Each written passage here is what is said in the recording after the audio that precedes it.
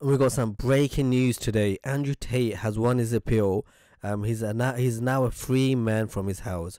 Well, let's see what he says. I've done nothing wrong. Andrew Tate wins the appeal to be released from house arrest pending trial.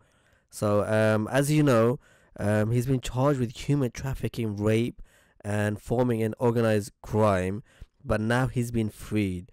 He was indicted in June along with his brother Tristan Tate, the two remaining female suspects, and has been under house arrest since March.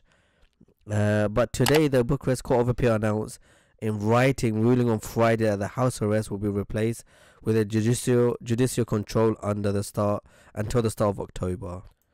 So they can freely move around the capital, Bucharest, and surrounding Low district where they live. They must report to the police when ordered to and inform them of any change of address.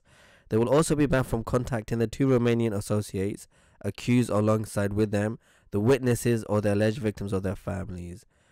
Breaking the rules could lead to them returning to house arrest or tentative detention. So what do you guys think? Is this good news for the two brothers? Is it bad news for society? What do you guys think? Let's see. The positive outcome gives us confidence that more favorable developments are on the horizon. We would like to extend our sincere gratitude. So the judge will check gratitude to the Romanian judicial system for their fair consideration. A spokesman for the brothers said in a statement after the ruling.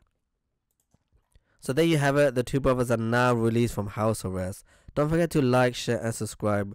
Click the button. It's only a button, and follow us for more.